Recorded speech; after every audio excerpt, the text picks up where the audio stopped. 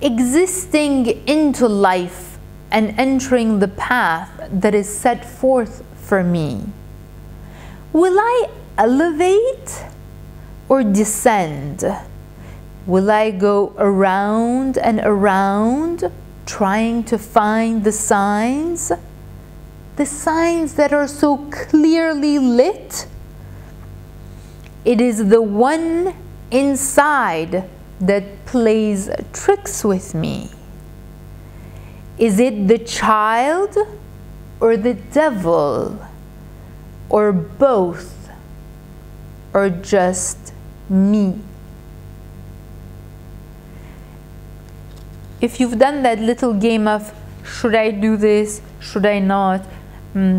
They sometimes say we have an angel on one side and maybe not an angel on the other side, and pulling us each and every way. So interesting, but it's all the same me, I know.